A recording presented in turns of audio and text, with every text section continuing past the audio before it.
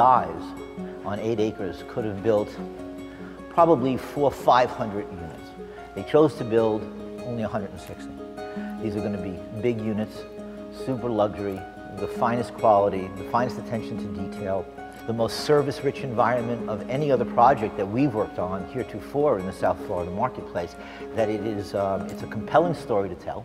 We didn't want to put some big 35, 40-story high-rise. We wanted somebody who understood the privacy of the island without building the walls and blocking the views and taking nature away. In designing the layout, we sought to take maximum advantage of that 360-degree panorama, and particularly to the east, which is pure ocean. When you have the greenery and the blue from the water, you never want to fight the surrounding elements.